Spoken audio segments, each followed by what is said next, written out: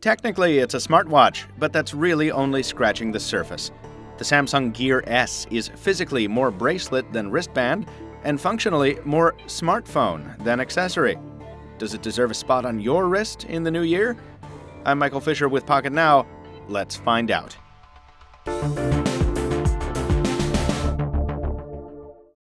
The Gear S is larger than every other smartwatch we've tested this year, but it's also surprisingly lightweight. There's nothing really special about the band or clasp, but each does its job. The metal snaps into place with a reassuring click, and the matte black rubber of our Sprint review device is soft and comfortable. Different colors and a bangle design are also available. In daily use, it's definitely present. You're not going to forget it's on your wrist, especially when typing. But it still slides beneath the cuff with relative ease. The real centerpiece of the hardware is the removable, water-resistant core module, and the main focus there is the 2-inch Super AMOLED display.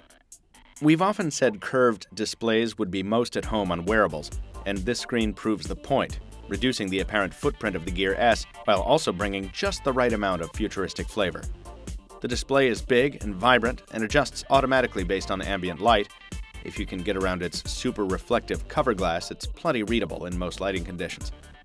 The single key beneath the display functions as both home and power standby, a very clever implementation that we'd like to see on more devices.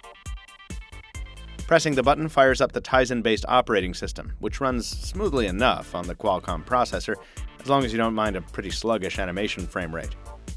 This being a Gear device, interaction is by bezel-based gestures.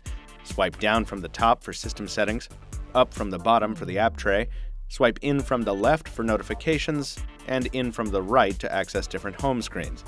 Inside apps, you can go back one step with a swipe down from the top. If it seems a little elaborate, well, it is. Remember what I said about this being more smartphone than smartwatch. There's no camera here, but otherwise, almost anything you can think of doing on a handheld device, you can do in miniaturized form on the Gear S.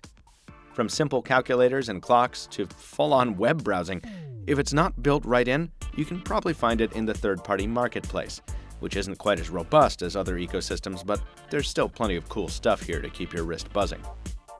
Unfortunately, all the complexity makes for a pretty cumbersome timepiece. If you set a countdown timer, while you're cooking, say, don't make the mistake of clicking home to check the time. If you do, you'll be 3 or 4 swipes away from the timer when you want to check how much time is left. This is one of several things that simpler competitors do better. The inclusion of a cellular radio means the Gear S can do more than just forward notifications from your smartphone. It's got its own SIM ID and its own phone number, and calls automatically forward to the watch if you leave your phone at home, on purpose or otherwise. This is probably where the Gear S shines the most brightly. The speaker is just loud enough to be heard over even moderate background noise, and the noise cancellation on the outbound side is great too. One caller said she could hear us loud and clear even when we were shouting over the roar of a nearby motorboat engine. We were also pleasantly surprised by Sprint's network performance in the boonies and the city alike. Whether we were browsing headlines or navigating to the nearest gas station, the network had our back, even if it kept us waiting a few times. Get tired of 3G data speeds, and there's a Wi-Fi radio here too, because of course there is. And yes, you can also text from the Gear, but S-voice dictation isn't great, and the tiny keyboard is frustrating even for the smallest fingers.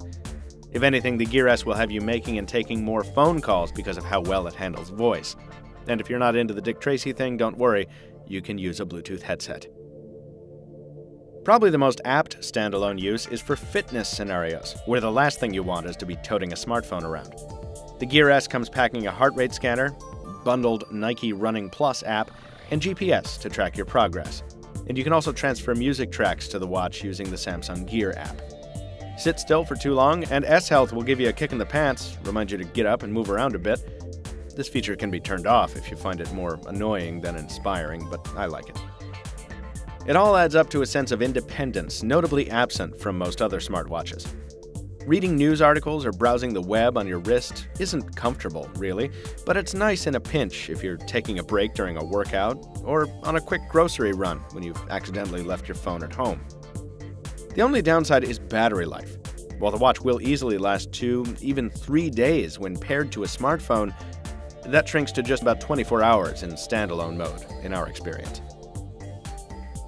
All that added capability will exact added costs in the form of a monthly bill from Sprint, or whichever carrier you choose. And while there are certainly affordable plans out there, paying a separate monthly fee for a watch on top of the equipment cost definitely won't be for everyone.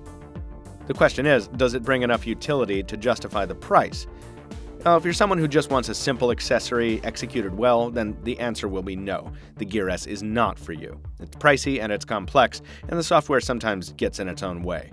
Get a Pebble or an Android Wear watch instead. And this is also true if your smartphone was built by anyone except Samsung, since the Gear S will only work with a Samsung device. But if you do carry a Sammy on the regular, and you're the kind of gadget geek who loves raw capability irrespective of elegance, the Gear S is bound to be a very enticing option. Samsung's kitchen sink mentality has made it the most powerful wearable we've ever reviewed. Pair it with a Galaxy Note 4, and you've got one of the most feature-laden mobile combos out there. Just make sure you can use all of those features before you buy. If not, there are certainly cheaper, more refined options out there for you, with even more coming in the new year. For more wearable coverage, folks, be sure to check our full reviews on Android Wear, Pebble, and other manufacturers here on YouTube and at Pocketnow. Till next time, this has been Michael Fisher with Pocketnow, Captain Two Phones on Twitter, reminding you that just a couple decades ago, devices like this were pure fiction. So stop for a moment and enjoy our futurist modern world. We'll see you next time.